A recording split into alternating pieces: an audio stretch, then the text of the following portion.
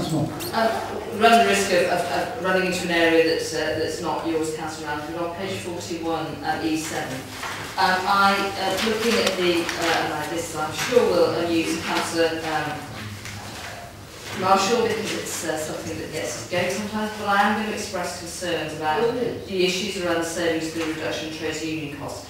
I have grown up and in my working life to recognise that workplace unions are an important part of good employee relations.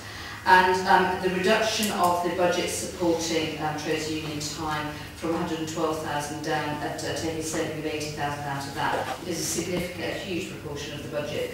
And I just want to question whether actually that will enable union representatives to continue to do their proper job in terms of representing their union members and properly negotiate around health and safety workplace terms and conditions and a number of other things which they do legitimately as part of our relationship between staff and employers.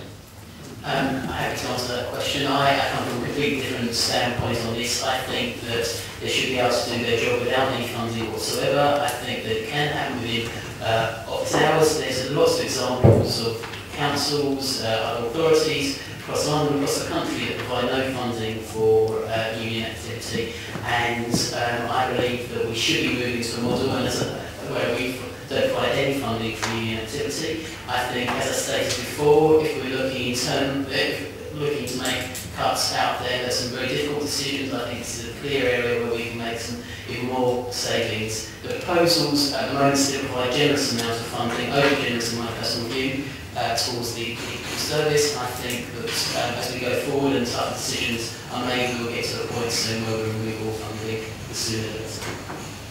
Grants, that's not your department, is it? Grants is absolutely my department, yeah. Okay. Sorry, Councillor Newt. Just to go back to trade union funding, I mean, I declare an interest as a member of Unison, the trade union. I have to say, we were talking about consultation earlier before, we were talking about talking to trade unions, the trade unions as representatives of their workers. I think, it's not really a question, it's more of a comment, but I think you've just basically disproved any interest whatsoever in talking to the people who work for them. I think that's very sad. I disagree totally. What I say is that I don't think work that they do needs to be funded by us. They do some excellent work, and as I said, there's lots of other local authorities and organisations across London which do not fund, but the trade unions provide excellent service to their members. I by no means denigrate the work that these unions do. They provide an excellent service to their members. Just getting over their ability to do it. I don't think you are. I think there's enough ability for them to do it whilst carrying on doing their work for the council. I think there's a real issue about release time, But it's going to consultations. Absolutely. Okay, any other questions for Councillor Rams? His multi-hatted... Absolutely. Can you get all the way to school?